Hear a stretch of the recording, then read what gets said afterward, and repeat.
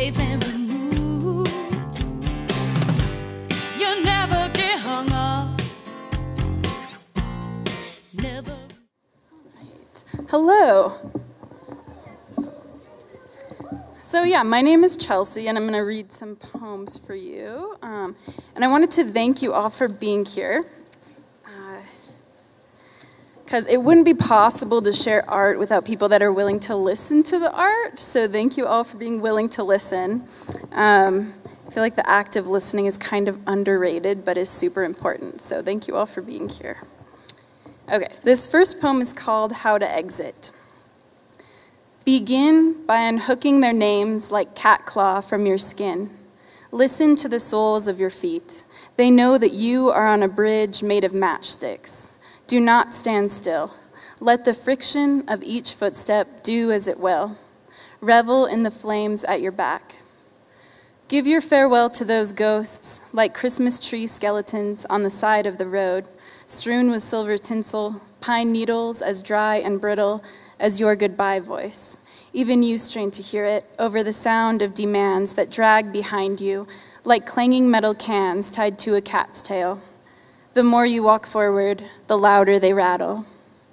Rethink of it as a string tied around your finger, a reminder of exactly which direction is beckoned by the words, come back. Leave what burns you alive. Your own ashes will not give rise to anyone else's phoenix. Okay. So this next poem is in the form of a villanelle, and it's titled Turkey Vulture. And I just found out that a few days ago it was International Vulture Awareness Day.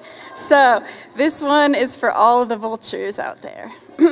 Okay, Turkey Vulture Villanelle. He hovers in the empty sky, black-winged, nostrils keen, carcass mouth and reaper eye. Born to eat disease and purify, tender kidney, heart and spleen, he hovers in the empty sky. Spoil spreads until I let it die. His hooked beak extracts and preens, carcass mouth and reaper eye. In the sun, my bones go dry. What rot in me has he foreseen? He hovers in the empty sky. Does the buzz of my tongue speak like flies? Gravekeeper of the desert, called to clean, carcass mouth and reaper eye. He will eat, and there will be no cry.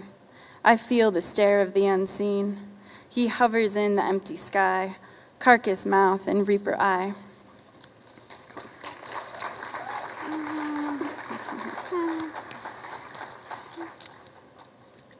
Okay. This is titled The Deception of Moths. She is plucking and cutting her wings into a more attractive shape. In the bathroom with scissors and bleach, tweezers and pink razor blades. Slice by slice, she is cutting off minutes of her life, emerging with gorgeous lack, earthbound and crawling along the line of allure. She marvels at the lies moths tell, revels in the likeness of their habits, how they make themselves invisible until they want to be discovered. Like the buff-tip moth, who is always in camouflage when sticking to the right backdrop, embodying the color of silver birch tree bark, clinging until even it's unsure of where the body ends and the world starts. Or the death's head hawk moth, who, skull-marked and mimicking the scent of bees, climbs in the hive and in perfect masquerade leaves with a throat full of someone else's honey. Or the Luna moth, who, in the cocoon, gives up its mouth and gains eye-spotted wings, emerges, eating nothing and hungering only for a mate. Or the white ermine moth, who uses thanatosis, exposing its underside, crumpling into corpse pose. She too plays dead for survival sometimes, corpse pose, missionary position, named the manner of serpents by certain tongues. And she dreams of oil-black snakes writhing upon her abdomen. She lets the buttons come undone. She has finally been found. Her wings are becoming matted down, pressed into her back as he holds her tight. Her wings are twitching like mammalian paws in sleep, a phantom limb dream of flight.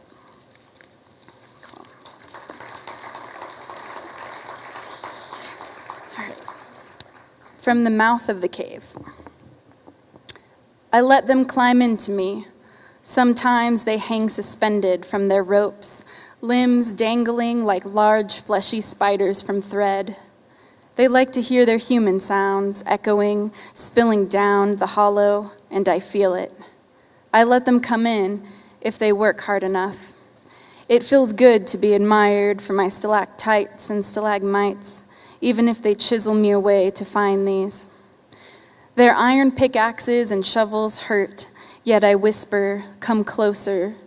It is through strike of flint that I spark and I break.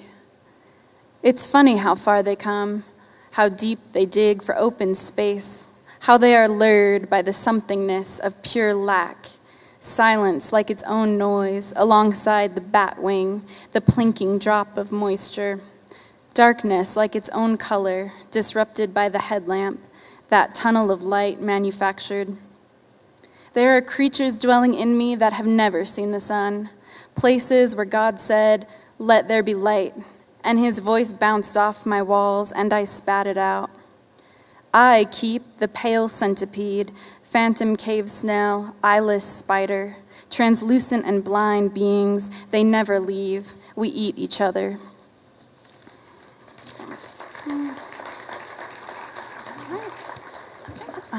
This is titled The Girl Among the Geese. Once, communion wine tried to drown them, the winged things, so I let nothing in, nothing out.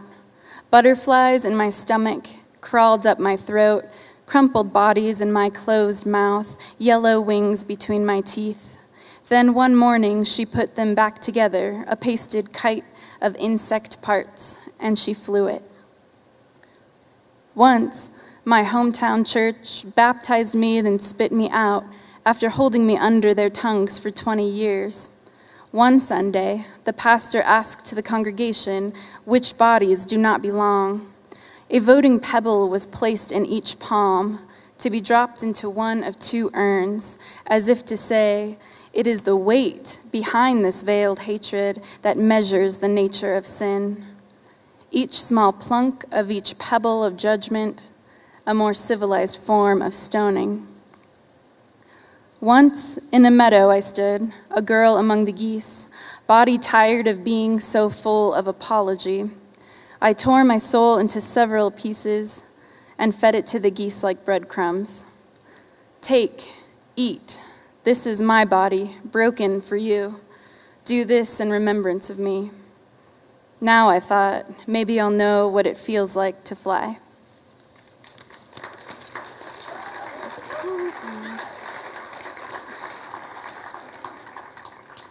And this is my last poem, and it's called Litany of Lovers and Weather.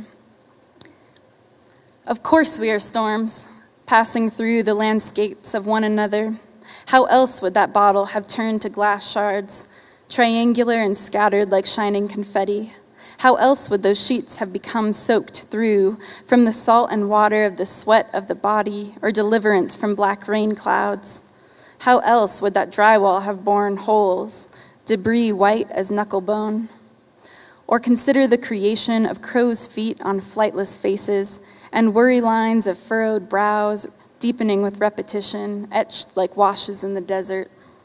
Of course we are storms and landscapes.